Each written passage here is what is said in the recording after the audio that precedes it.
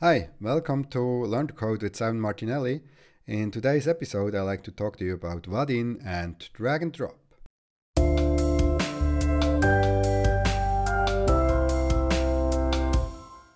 I'm currently working in a project where we build an application to plan and run large sports competitions. During the planning phase, we also have to plan the facilities. On this picture, you see the famous Hayward Stadium in Eugene, Oregon. And there we see, for example, tracks to do the runs, or we see facilities to do long jump or shot put. And somehow we have to do the planning of this facility in our application. Let's have a look how this looks like in the application.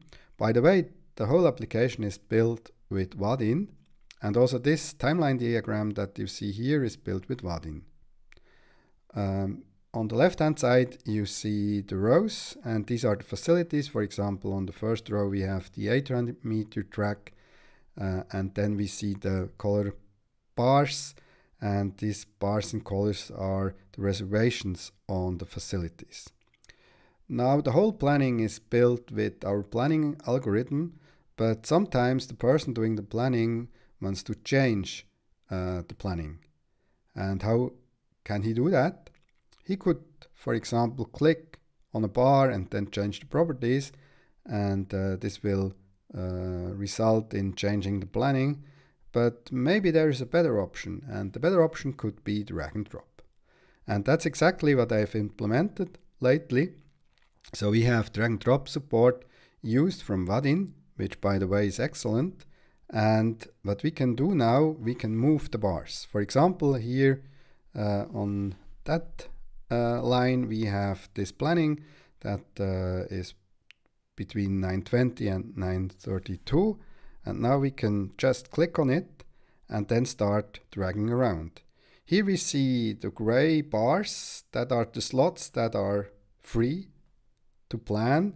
And we also see that here in that case, we have two facilities for the same sports. So we can just move it here because the other facilities do not match the sports that we want to plan. And so, for example, here I can move it to the second row. And if I drag it, it will move to the second row. That's very nice, isn't it? After we have seen the drag and drop on the timeline diagram in action, let's dig into the code. Here we see the planning chart. That's the class that implements the diagram. This planning chart gets the planning, so that's a data structure containing all the reservations. And then we also have some configuration, so we can configure the slot length in minutes, and we can also define how many pixels per minute we want to display in the diagram. And as you can see here, the diagram is just a Vaadin grid, a regular Vaadin grid with two columns. We have a column with the facility name here on that line, and on the line below we see that we add a component column where we create the rows. The rows, by the way, are just filled with some diffs.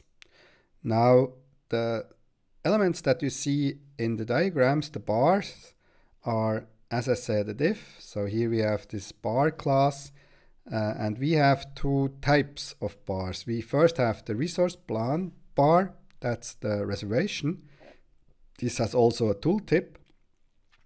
And this resource bar is used to start the dragging. So if you use drag and drop with Vaadin, you will always have a drag source. That's in our case the resource bar, the colorful bar that you've seen before.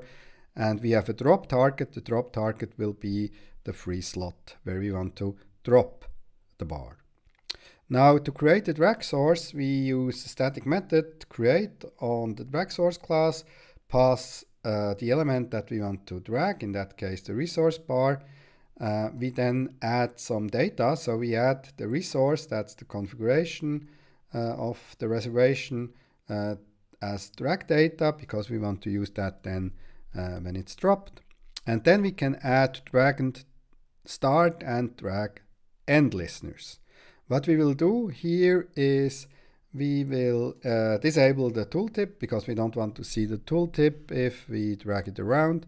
And then we have the fillers. The fillers are the free slots that we have. And then we filter that if the discipline, so the sports, matches the resource sports. And if it is matching, then we activate the filler as a drop target. We will see how we configure the drop target in a minute. And we also add a specific class. This class then makes that the filler bar is turning gray, as we've seen before. And if we finish the drag, we do the same in the opposite side. So we enable the tooltip, then we again filter for the fillers, deactivate the drop target and remove the class. So then the fillers will become invisible again.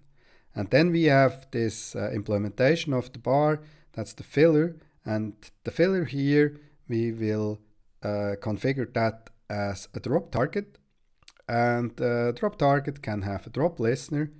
So in that case, if I drop the resource bar to this filler, the drag data will be fetched from the event. Then we check if it's instance of a resource, and what will happen here, we just move the time of the resource bar to the new bar, and then finally we refresh the rows that we see the new planning.